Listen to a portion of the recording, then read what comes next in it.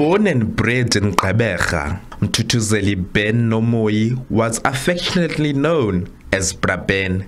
The isiXhosa language was close to his heart. He produced over 20 films, which include Inkedama and Unolitye, both written in isiXhosa. His family believes this honor was long overdue. I believe that it was long overdue. I believe that it was long overdue because the subject person has been in the business for many years, and the same playhouse in Playhouse Theatre in Gqeberha. In 2016, they celebrated his 50th anniversary in filmmaking.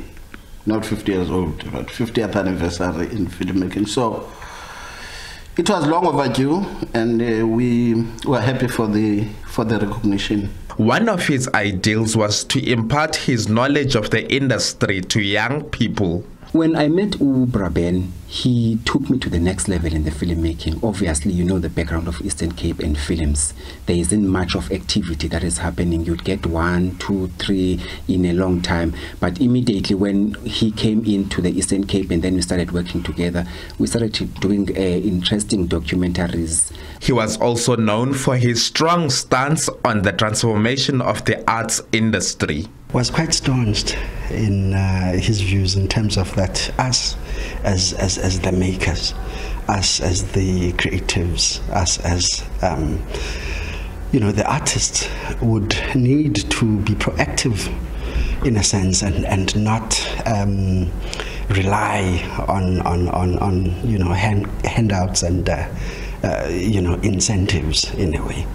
And I would say that we had traveled at some point to Nigeria in Lagos on a trade mission, and the method and the style and how creating their stories from their own perspectives in their own languages was really a method that he wanted us to really duplicate.